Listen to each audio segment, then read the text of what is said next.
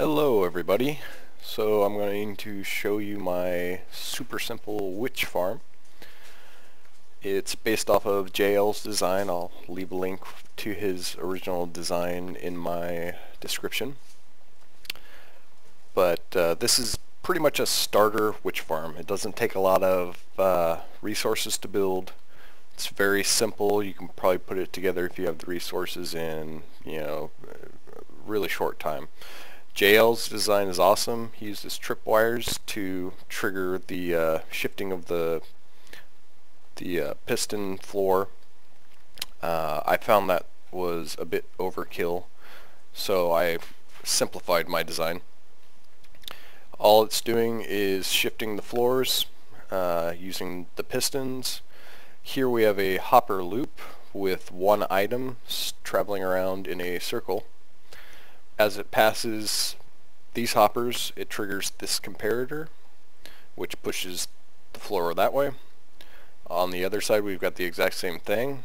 As an item travels to here, it triggers this comparator, which pushes the floor back. So right now I'm on peaceful, so nothing is happening.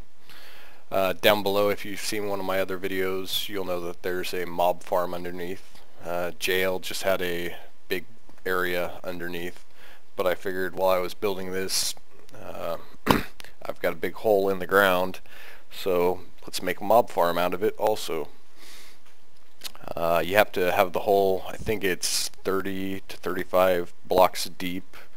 I went all the way to bedrock, but you just have to have enough space underneath so that when the witches drop, they die. And you collect with hoppers. So here we'll back up. This is my item elevator over here. You've seen it in another video, I'm sure.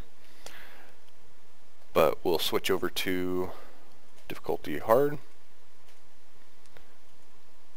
Go back to the game and let the fun begin. So you see the witches start spawning in. The floor shifts fairly slowly, or the cycle is very slow. It's about 5 ticks, so it gives the witches plenty of time to spawn in when they do spawn in. The cover here is just to create a 0 light level in the farm itself. JL's video will show you how to make that. I think it's 19 blocks from the center of the witch hut that you start out with. But as you can see, it's fairly efficient. A lot of witches spawn in here. It's not super efficient.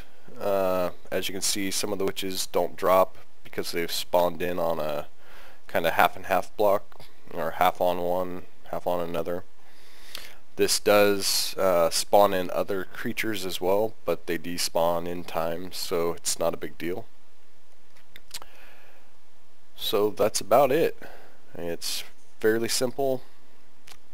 We've got a 7x2 hopper setup, so that creates about a 7 tick delay between when the floor shifts. And everything else is pretty much self-explanatory. As you can see, it's very simple. I use glass to cover all these things. You can use half slabs. You just don't want mobs spawning on the setup. You do have to cover the redstone with a half slab or glass. Otherwise mobs will spawn on that redstone. So thanks for watching, and I hope this helped out. Leave a like and leave any comments or questions that you have. Alright, talk to you soon. Bye.